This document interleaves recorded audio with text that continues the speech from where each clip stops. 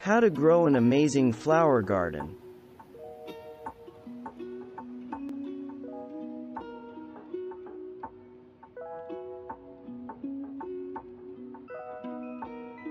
Gardens should start with good soil, but most of us don't have the patience for that. It is essential, though, because that soil is what your flowers need to be healthy.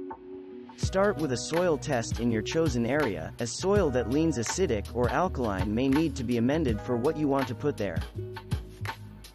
Many of the most beautiful flowers in the garden are annuals, meaning they need to be planted every year.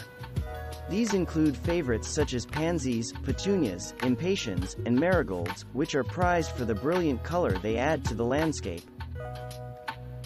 Perennial plants and flowers make a garden look better and better with age because they come back every year, though some are limited to just a few years. Fortunately, there are always new perennials to try and new techniques to learn. Somehow roses got a bad rap for being difficult to grow. You may never grow an award-winning tea rose, but most roses will thrive in a garden. What would spring be without flowering bulbs? Tulips and daffodils are often the first signs of spring, and seeing them come up is a fantastic motivator to get ready for the upcoming gardening season. It's hard to remember when ornamental grasses weren't a fixture in every garden. Even if you can't tell them apart, you can still appreciate the texture and contrast they bring to a garden. And no plant could be easier to grow.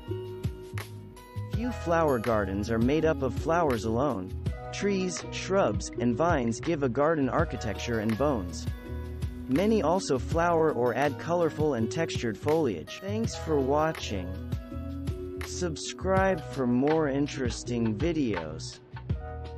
And please hit the like button for the YouTube algorithm.